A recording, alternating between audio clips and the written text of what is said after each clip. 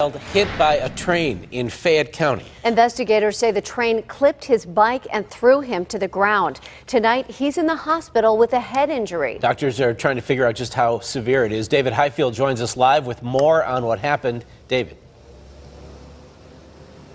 Ken and Christine, yeah, this boy has a possible head injury, also a possible leg injury. However, I am told that he was talking and alert when paramedics showed up at the scene. He was flown here to Children's Hospital. A family friend tells me that the boy is 11 years old and his name is Kevin Nicholson.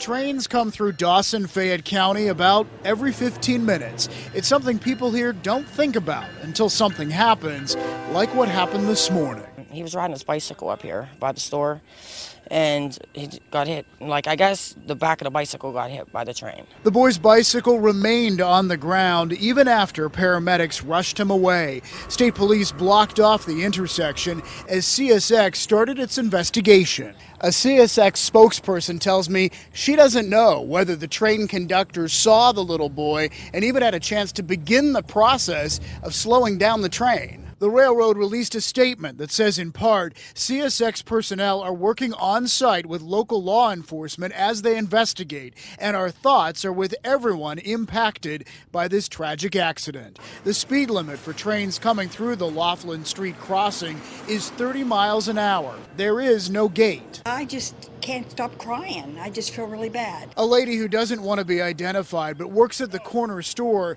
tells me she warns kids to be careful near the tracks. So I was very upset. I see these kids every day just about when I'm working. And I said every day I would tell them, be careful out there. And they're in another world. They're not really paying attention.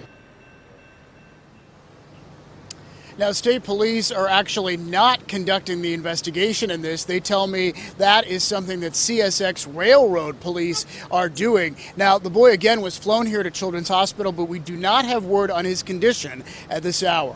We're live tonight outside Children's Hospital. David Highfield, KDKA-TV News.